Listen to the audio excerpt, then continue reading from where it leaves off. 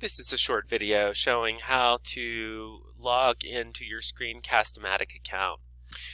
We are always going to log into Screencast-O-Matic through Canvas. So I have come into Canvas, I have opened up a class, and now I have opened up a page where I am in an editor. And from the down little blue arrow there, I can select Screencast-O-Matic.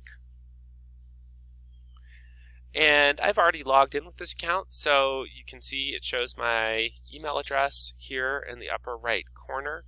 If you have not, you will be prompted to enter your, I believe you're prompted to enter your email address, perhaps your first and last name, and then I believe that there is a sign up for, you can choose to sign up to get their email tips and stuff.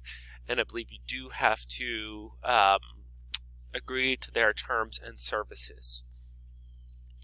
Once you have signed in through Canvas, then you can go to the Screencast-O-Matic page, and you'll see already entered in here is my email address, devin.fisher@lr.edu, and if I click on my videos, it will take me into my dashboard. So that's how you get into your Screencast-O-Matic account. Once you have gotten your account created, if you were simply to close all of your browser windows and come back to screencast-o-matic.com, the website, you would see a screen that looks like this. If I hit login, it's going to ask me for my email address.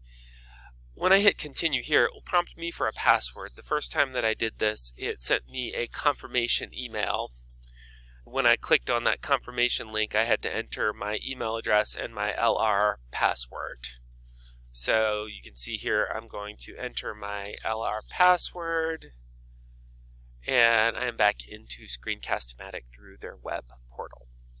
Hope that helps. If you run into any significant problems with it, please get in touch with me. This may be particularly an issue for users who have still that old form email address of lastname@lr.edu. Hope that helps.